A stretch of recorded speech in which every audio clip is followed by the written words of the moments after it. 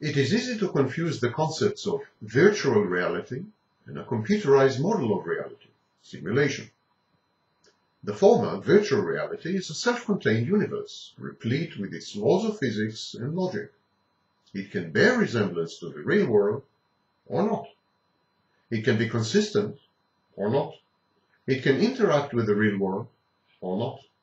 In short, it is an arbitrary environment. In contrast, a model of reality, a simulation, must have a direct and strong relationship to the world. It must obey the rules of physics and of logic. The absence of such a relationship renders the simulation meaningless. A flight simulator is not much good in a world without airplanes, or if it ignores the laws of nature.